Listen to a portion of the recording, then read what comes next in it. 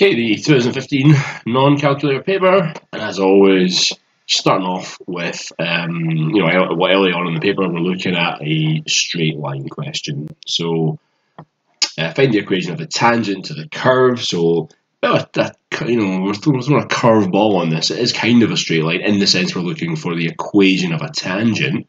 I can just use my pen. Equation of a tangent. And when we see the word tangent, we really should be thinking differentiation as well.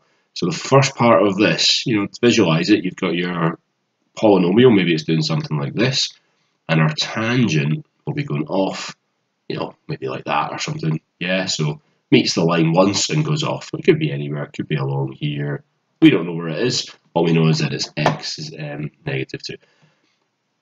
And the question's trying to get us to say, okay, well, to get my gradient, I'm going to have to differentiate. Okay, so straight line as always, point gradient equation. I'm just going to take my pen a wee tiny bit. My point is when x is -2, and I'll come back to the y. And the gradient, okay, y is 2x cubed plus 3. And to get my gradient, I'll differentiate dy by dx. Now remember, when we're differentiating, x squared becomes 2x because I multiply the power and the coefficient and then take away 1. So in this case, 2 times 3 is 6, take away 1 is squared, and the 3 disappears. So to work out my gradient, I'm going to substitute in my -2. So -2 squared is 4, 4 times 6 is going to give me 24. So I know my gradient, that's fantastic. I almost know a point, don't quite know why though. How do I find y? Substitute in. So I'll take my original equation, and I'm going to substitute in -2. Fantastic. Tell me why. My favourite joke. And that's going to come out as, what's that, -16 over there plus the 2. So I've written 3 there, sorry. -16 plus the 3. So that's going to come out as -13. Fantastic. So I'll just put that in a different colour because I want it out. So there's my -13. And now I'm ready to go.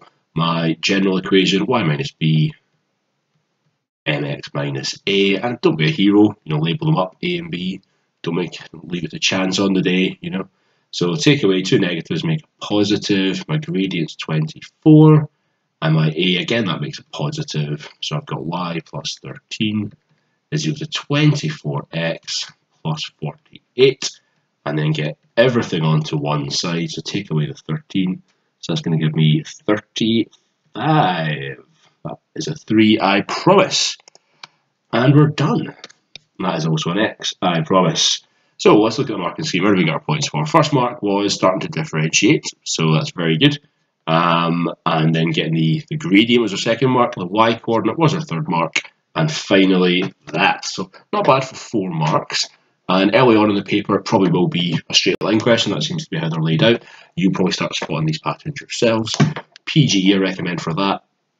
And you either have 2 points to work out the equation of a line, or you were given a point and a gradient.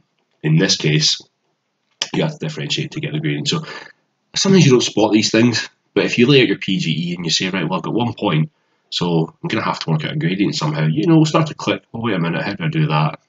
So just take your time, go through the story, PGE, and eventually these things will come. So don't get too stressed out, about working out what the question is. If you start going through the paces with the buzzwords, you should start to figure out and piece it all together.